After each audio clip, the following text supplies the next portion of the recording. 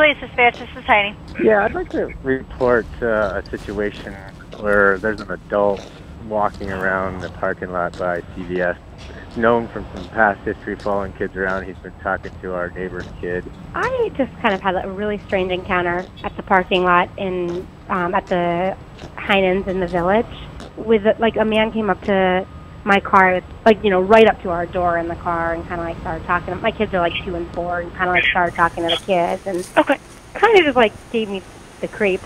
He told him he had a limo. At one point, he's like, I used to drive all these famous people around, so he's showing him pictures. I actually just came home and Googled him because I was so creeped out by it. Yeah. And, the first thing that came up was that a limousine driver denies child enticement. There was a known incident a few years ago in Solon where he tried to lure a couple boys into a limousine. And he went back to his car.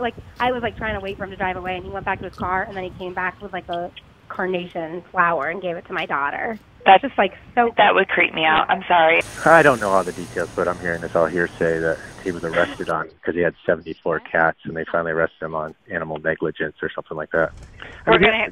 He technically hasn't done anything, but nothing bad happened to us. It was just I was making sure he wasn't following us home, and people know who he is. He's got a nickname called Hollywood Bob. Told me his name was Hollywood Bob, and he was you know who I am? I'm Hollywood Bob. And Hollywood Bob, you said? Yeah, I think that's what they call him.